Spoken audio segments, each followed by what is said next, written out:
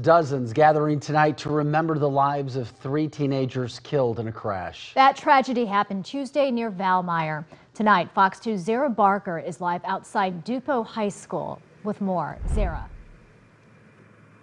Yeah, good evening, Jasmine. All 3 of the victims had attended the Dupo School District at some point.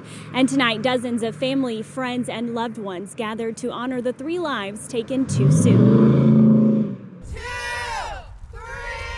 She's just a super sweet, wonderful girl. The site of a deadly crash turned into a place of mourning Friday for dozens that knew the 3 teens killed in Tuesday's crash. I think I'm still in shock. Family and friends hugged, cried, and placed flowers and candles at the intersection of Trout Hollow and Bluff Road. That's where just days before, Bommarito Automotive Group Skyfox was over the scene of that crash. The 2 passengers in the car, 13-year-old Savannah Amsden and 15-year-old Haley Latina, along with the driver, 18-year-old Joshua Moat, died when their car slammed into a truck.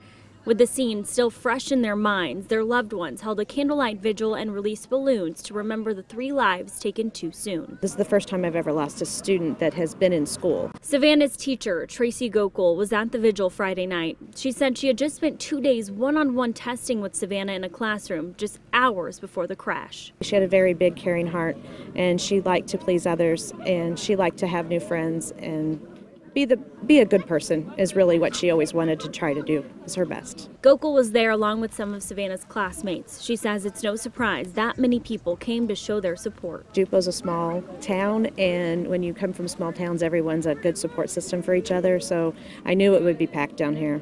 It's a good feeling of community. A community now trying to get through without their daughters, son, and friends. I hope that they all find some peace. And 3 GoFundMes have been set up to help with all 3 victims' funeral expenses. If you'd like to donate, we have a link to their GoFundMes up on our website, fox2now.com. Live from Dupo, Zara Barker, Fox 2 News.